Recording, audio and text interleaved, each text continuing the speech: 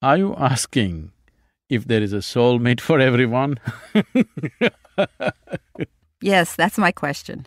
Now you must understand this. Sadhguru explained, his eyes alive and bright as the reflection of the fire danced across his face. Mating is always of the body. It is a body requirement. Maybe it is also of the mind and the emotions.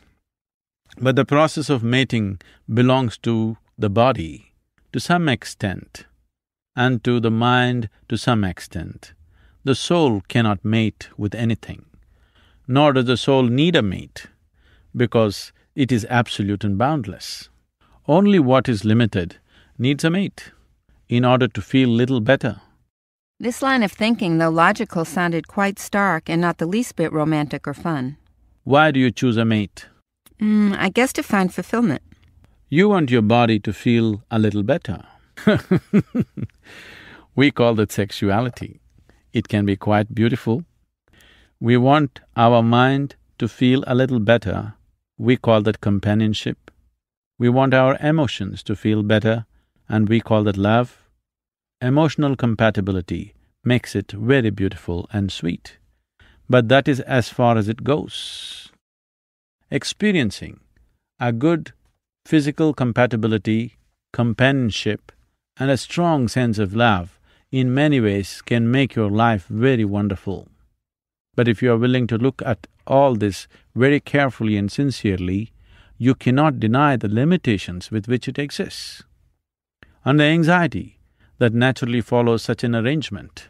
Though it is quite a fortune for a human being to find someone who is physically, mentally, and emotionally compatible, the limitedness of that arrangement invariably becomes suffocating if you are unwilling to settle for the limited. To have such a pleasant arrangement is like living in a beautiful garden. Every human being wants to have this, but this is not a matter of soul. All the connections you make this way are either of body, mind, or emotions.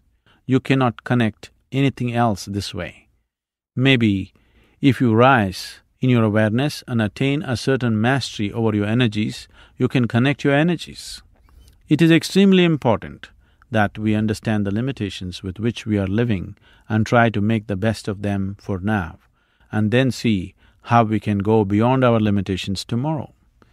If you do not understand the limitations of your relationship, it gets greatly decorated, but when it crashes, it becomes so ugly you cannot even walk out of it gracefully. It becomes ugly simply because you tell many lies to yourself and to the other person. It is better to be straight, at least with yourself. Even if your partner lacks the necessary maturity for you to be 100% straight with him, at least to yourself you must be straight. It is very important. If you want to live sensibly and joyfully, it is extremely important that you should not fool yourself. It is all right to fool the other person. You already know he is a fool because he has provided sufficient proof of that as he has come to you.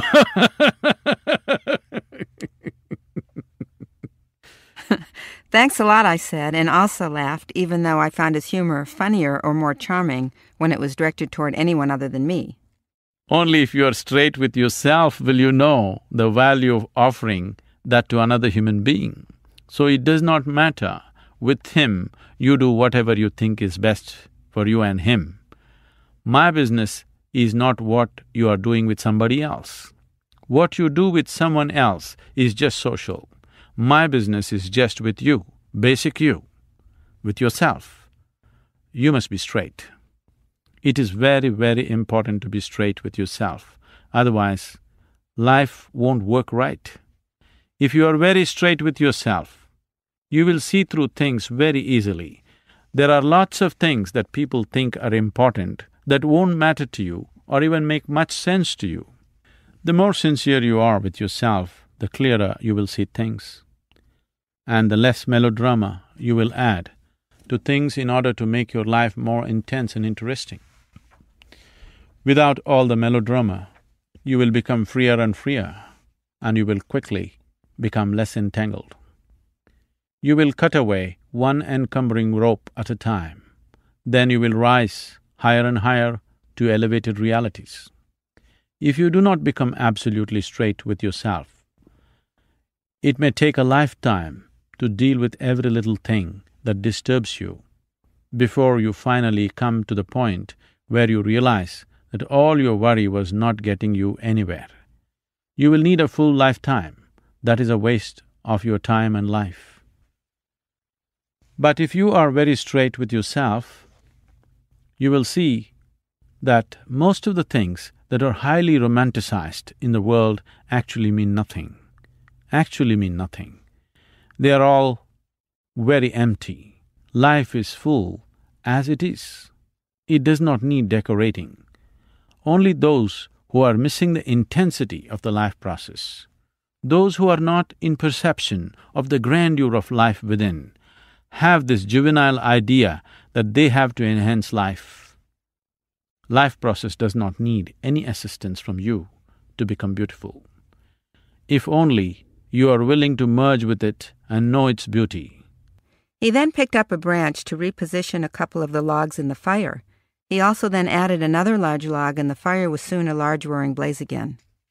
He continued, Does this mean you should not enjoy the simple aspects of life? No. Let us apply it to this moment. If you eat your dinner, will you get enlightened? No. But that does not mean we don't eat dinner. We eat. Why can't we enjoy the simple process of life? We will eat because we are hungry. Even though dinner is not going to get us to the ultimate, we still enjoy our dinner. Our bodies are hungry. Similarly, if you are hungry in your emotions, your body and your mind for certain things, you get married.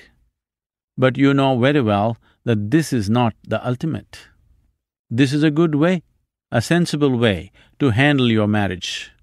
If you believe too many fancy things about it, then it cannot help but disappoint you.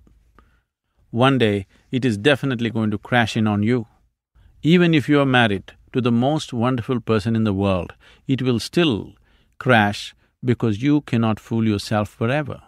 These arrangements are made to make our life journey pleasant for ourselves, also for those around us. What you call peace, joy and love are different levels of pleasantness.